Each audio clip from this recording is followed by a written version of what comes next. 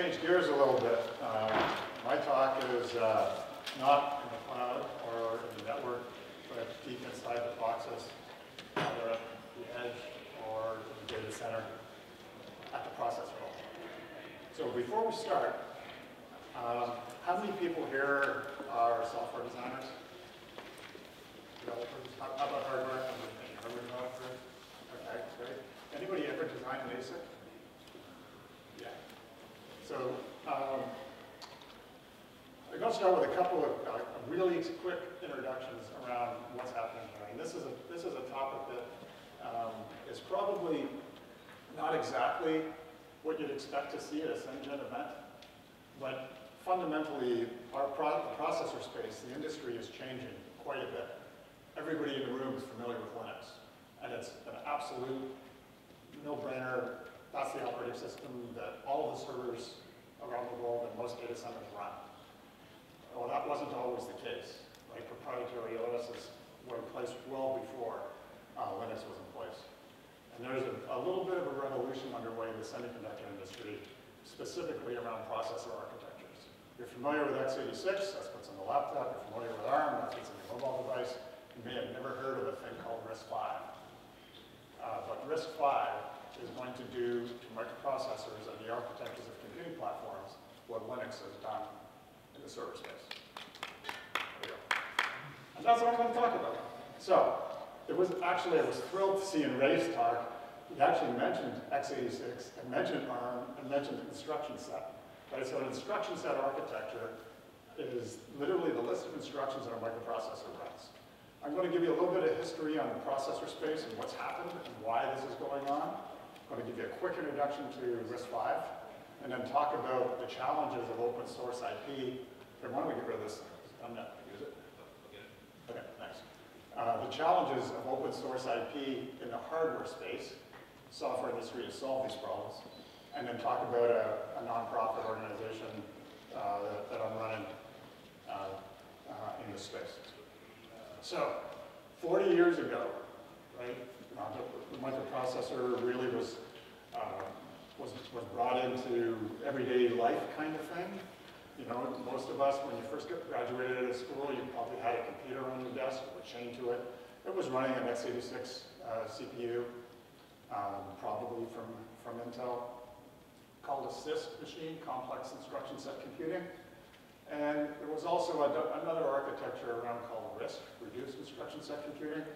Then in the 90s, Moore's law came along, and you probably heard about that a little bit, that, you know what, geometry shrinks in the semiconductor space, make everything go faster. That's great, we all love it. A little more power, we don't really care. Or just clock up, increase the clock rate, everything goes faster, we get more throughput, hallelujah. The architecture fundamentally didn't change though. It was actually a pretty lazy way of getting performance improvement. The physics changed because it was a new geometry shrink, but the fundamental architecture didn't change. There was more instruction level parallelism running in these things, but fundamentally the CPUs didn't change too much. The shrinking kept on in the 2000s, billions of transistors on a wafer. And then today, the explosive growth that we're seeing in network capacity with 5G, and I'll talk about that in a bit, and the impact of higher and higher performing applications to drive machine learning, AI, IoT, and so on, it's changing fundamentally how processors and computing platforms need to be architected. And worse than that, the gravy train that we were on for Moore's law is done. We are at the physics limit of silicon as a semiconductor to generate more performance throughput. So all of these networks that we're deploying and everything and making it easy to service and all that good stuff, that's great. Fundamentally, the semiconductor industry is going to have a real hard time delivering new processors with higher and higher capacity unless we fundamentally change the architecture. So, yeah, it's all lovely. This first part could be autonomous vehicles, AR, VR, AI, IoT. It's like I'm doing my PowerPoint for a VC firm or something. You put those buzzwords in your PowerPoint and you get the money. But what's really happening here is that 5G from a networking speed standpoint will really unleash a whole new level of performance, assuming everything can keep up. And if you're talking about a deeply embedded IoT device right out at the edge that you might actually want to have installed for 5 years and not worry about, there's a power consideration for that system that today's processing platforms can't deliver on. By power, I mean supply power, not performance. And you've seen all of these trends before. It's all very, very real and very nice. And all of the CPU vendors, ARM, Intel, and anything based on those, will tell you how they're going to get there. But fundamentally, the architectures that they have to offer you are not going to deliver the performance that they're expecting. Why is that? Well, these architectures are very, very good, but they're quite old. And to have an x86 compliant device, you need to implement all of the instructions that are in that list of instructions to be able to ensure that you can run the same binaries and execute the same programs. And that might not be very effective if you're trying to architect something that is purpose-built and tailored for the data set that you're trying to manage. Well, RISC-V, and that's the Roman numeral 5, not a V, is a 5th generation of RISC architecture research that came out of Berkeley. So 5 years ago, I was working with the team at Berkeley, and we started RISC-V Foundation. There's more than 230 companies now around the world that are investing in RISC-V architecture. Every single one of your hardware vendors and chip vendors, if you're a hardware developer, is playing with RISC-V today. And you need to know about it because it is coming. And it's free and open. And if you think about even the laptop and all the standards in networking, virtually every major interface in the system that we look at today is open. It's an open source it's an open technology. The specification is at least. And the ISA up until now hasn't been. But RISC-V is changing that. Okay, so that's the processor history standpoint. Now you're all CPU experts. So what is RISC-V? If you look at any modern SoC, system on a chip, there's actually multiple cores in an SoC, some of which are exposed with APIs to the programmer, many of which are not. They're just embedded controllers that are part of the firmware. And they can be implementing the radio DSPs and the audio DSPs and so on, or they can be image processors, the application processor. And from a historical standpoint and integration standpoint, they're all using different ISAs. Either ARM-based ISAs or PowerPC, or some homegrown stuff because it's a small little controller. And they existed in a discrete implementation and they were just integrated. And that's how the SoCs were built. And it's a nightmare to maintain. Certainly they don't have to all be proprietary. It was a free one, and that's what RISC-V is about. You can go to risc-v.org and learn a lot more about the ISA and how it's architected. But fundamentally, it's a modular ISA. Each set of instructions is broken down into, grouped into particular functions, and I'll talk about that in a second, that allows you to create an extensible device that is tailored specifically for the data payload that you're trying to manage. Here's a list of the extensions. I'm not going to go through this because I can imagine, based on nobody in the room has ever done a chip, that all the hands went down. This stuff is probably not that interesting. But suffice it to say that when I said earlier, the 5th generation of RISC architecture research out of Berkeley, it's pretty interesting to have 20 years of hindsight of what worked well in processor architectures and what hasn't worked well. One of the reasons for the extensibility is to allow for different architectures at the CPU level. Everybody's probably heard of Spectre and Meltdown, right? Oh, well, it's all scary shit. Sorry. And it is. And fundamentally, it doesn't matter what ISA you're running, everybody's CPU is vulnerable to Spectre and Meltdown because everybody's CPU is architected fundamentally the same way. There's a prefetch window that happens. I'm not going to get into the details of how Spectre and Meltdown worked, but without new architectures, we're not going to be able to, A, address the data payloads, or B, come up with different security techniques to overcome these vulnerabilities like Spectre and Meltdown. So, for those of you that are old and gray like me, I want to walk you through, to illustrate the simplicity of the ISA, we used to, if you were playing with a deck machine like a PDP-8 or PDP-11 and the bootstrap switches on the front, you had an assembly card of all the assembly instructions that machine would run. And it was called a green card for no other reason that it originally printed on green cardboard. So I'm going to build a green card for the RISC-V ISA. These are all of the instructions for 32-bit integer functions. Add 14 more for privilege mode. Add another 8 for multiply divides. Add another 11 for atomics, with read modify rates. And all the floating point of different widths. Add another 46 for compressed mode. And then do it all again for 32, 64, and 128 widths. And one more click, and there's your green card. Might be hard to read in the back of the room, but you can actually print this out on a normal 8.5 by 11 sheet and have all the instructions. And this is far more simple than you would see in an ARM ISA spec or x86 spec. All right, so now we're experts in the processor industry. Now you know all about open instruction set architectures. Let's talk about open source design at the chip level, at the IC level, and what the challenges are with that. So the open source paradigm in the software industry has been around for a long time, and everybody's really comfortable with it. It works really well. It's well established. There is not a single high volume production piece of silicon that implements any of its design using open source hardware today. There's nothing that you can point to. And there's a whole variety of reasons for that. Fundamentally, the actual software around developing a chip, the physical design and verification, let alone the actual SoC design, that accounts for more than 90% of the cost of doing an SoC. One of the challenges is if you have highly differentiated IP in your SoC, then it's warranted to make that investment. But if you've got a 32-bit core or a 64-bit core, just like everybody else's 64-bit core, then there's no differentiation in the core. Why do you need to keep investing your own money in doing that? Why can't there be open source implementations to bring those costs down? From a business standpoint or strategy standpoint, the quality of that IP is kind of dangerous, right?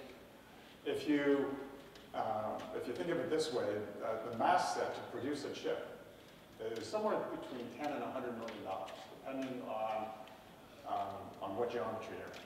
So you're going to go into your boss's office, get your badge on a piece of IP that you downloaded from GitHub, and we'll put that into the chip, because you can't fix the chip once it's in the field. There's no software patch you can upload. Maybe you can get around the bug.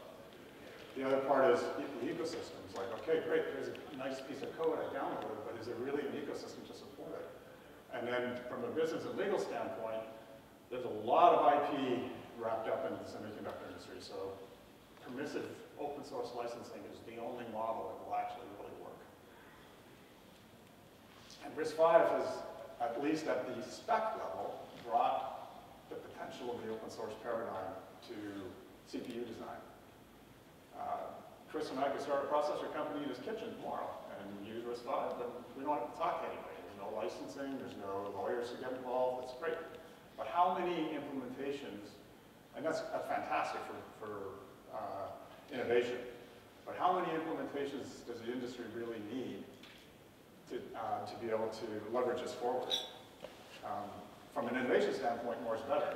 From a support standpoint, there is a number that's too many, because the industry won't have to be able to develop critical mass to support all of these implementations. So just as an example, this is a couple of months old now, but took this as a snapshot off the RISC-V.org site that talks about all the different RISC-V processor implementations that are out there. Some are proprietary, and many of these ones are open source. And there's more coming. And more isn't necessarily better. What I've highlighted here is a couple of implementations that came out of an organization in a university in Zurich called ETH Zurich. Probably nobody's heard of it. It's one of the largest engineering schools in Europe. It's where Albert Einstein went to school.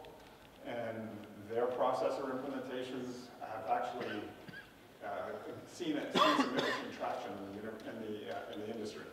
So that's what I'll talk about now with Open Hardware Group and Core 5. So Open Hardware Group is a nonprofit, open source organization that is curating open implementations for people to be able to use in their systems. And the Core 5 family of cores, the initial seeds anyway, are those two cores that I just showed you, and I'll have some more info on that in a moment.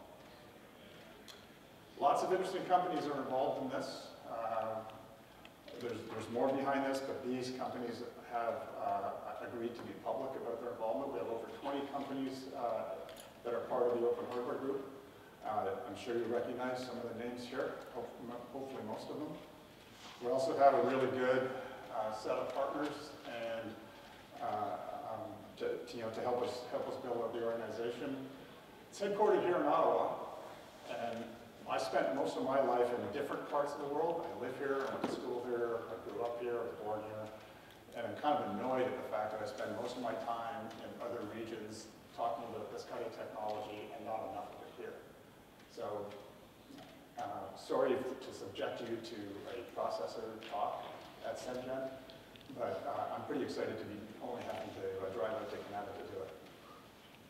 So, we have a really broad ecosystem right now that's underway. Certainly be interested in talking to any of the hardware companies in the room if you're interested in learning more about the initiative. We have resources here in Ottawa, in Zurich, and in Shanghai. And as I said earlier, ETH Zurich is a platform called Pulp. The university architected these cores, and we have a 32-bit and a 64-bit core. I've got block diagrams here that I'm not going to spend any time on, but they'll be in the slides if you're really curious. And these cores have seen silicon since 2015. So they've been implemented in a number of different geometries. There's a lot of maturity behind these cores, and they're being adopted commercially by a number of companies right now. There's not announcements yet, but they're coming. This is a little development board that came out of the NXP organization. And in fact, last month we ran a workshop down at Invest Ottawa where we gave away 100 of these things and started to show people development tools that have been put in place for RISC-V. So that's the Core 5 family. What are we up to? Well, it's an open organization. We have a board of directors that runs the organization on behalf of the members. We have a technical working group driving the features and functionality like any open standard would, and a marketing working group to get us in front of organizations like this. The board is shown here, some big companies, some small companies, international in scope with Alibaba and VeriSilicon, both large Chinese companies. Bit of a eye chart in terms of the ecosystem. Again, you'll have this in the slides when you want to, if you want to look further. But the point of this is that this is everything from the chip design right through to putting eval boards and development kits in people's hands, so that people can take advantage of these RISC-V implementations. And I think, no, I've got one other thing I want to show you. One of the things that we talked about earlier was, am I going to bet my badge, throw my badge down on my boss's desk and say, hey, yeah, I went to GitHub and got this processor core, let's put it in our chip, it'll work. Hallelujah.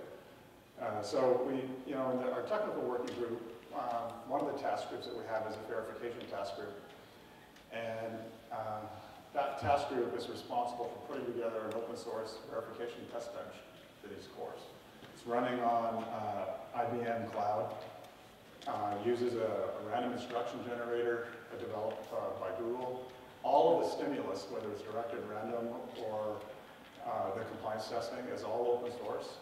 The commercial simulators that we run on are commercial tools, because that's what the semiconductor industry uses. But this is a very interesting project, and one of the companies here locally in Ottawa called Metrics is an author of the actual simulator that we use.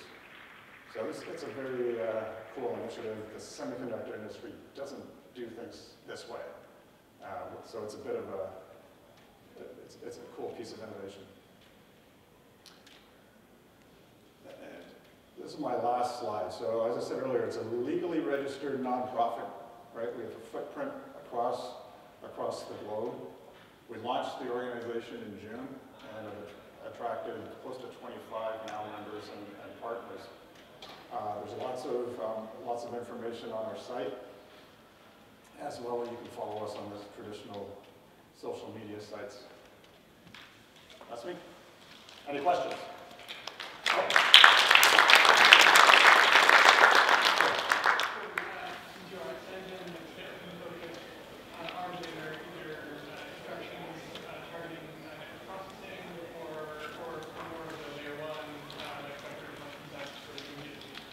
Good question. So I'll repeat it. Since I'm at Sendon, it's a networking conference, are there instructions that are specific for like an NPU, a network processor, or yeah. So the standard set of extensions is just generic computing. And there's certainly task groups looking at different end markets that will develop a standard extension depending on those end markets. There isn't a networking one yet. Another part of the instruction set is that there's a reserved opcode space for user-defined instructions. So you can roll your own custom set of, based on your own algorithm, your own set of instructions and put them in there. But there are a bunch of NPU designs today that use sort of a standard RISC-V core with custom set of instructions sitting alongside it. So there will be a standard NPU-like set of instructions going into an extension at some point. That's not active right now. Yeah. Any questions in the back? How much time do we have for questions? One or two. Questions. Yeah. On the slide of collaborating companies, why did I see the big American chip manufacturers, like Intel and the ARM? Is there a reason they're not there? So Intel and ARM. For example. For example. So let's go. No, fair point. So my job when I was running the RISC-V Foundation was to talk to everybody in the industry, and I did that. And I can tell you that every single semiconductor company on the planet has a RISC-V project underway. You don't have to be a member of an organization to use the open source specification. Whether they choose to publicize what they're doing or not, that's up to them. Specifically about, you asked about Intel, ARM, and Qualcomm. If you saw one of the recent announcements that ARM made, they've actually just now added user-defined extensions to the ARM ISA, partly in recognition of the fact that what's going on in the RISC-V space is actually a real thing. And I'll leave it at that. So this is either your best question or your worst question. You had geometry 65 nanometer, which is like 10 years old. And I didn't notice anything at the 10 and 7 nanometer levels. So, hey, I want a cutting edge design. Intel and AMD are fighting each other on performance, instructions per clock, performance per watt, and you want me to go to a 10-year-old technology that's going to consume a factor of 10 more power? So a couple of things. Some of the assertions you made, I would challenge in terms of the power consumption. But if you notice, there are other, not 10, but 22 nanometer nodes here. All of this was university-based. All of this work was university-based, right? So they cannot afford 10 nanometer mass sets, or 7 for that matter. The other aspect is, to make those architectures go faster, the only way they can do it is by trying to push harder on geometry nodes. That's it. Because architecturally, there's really not a whole lot of innovation that they can bring to the table at this stage. RISC-V changes that paradigm, where you'll be able to get tailored, workload-specific benefits at much older technologies that are much cheaper and won't be consuming the same power. Your power assertion statement is based on running the old architecture on those nodes.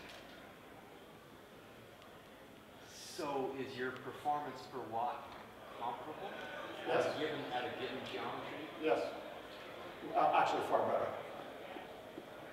And we're talking about the ISA versus an implementation of the ISA. So you can take a good ISA and create a bad implementation, and it'll be terrible. So that's more of an implementation question. But the simplicity of the ISA allows you to tailor it specifically to your data set.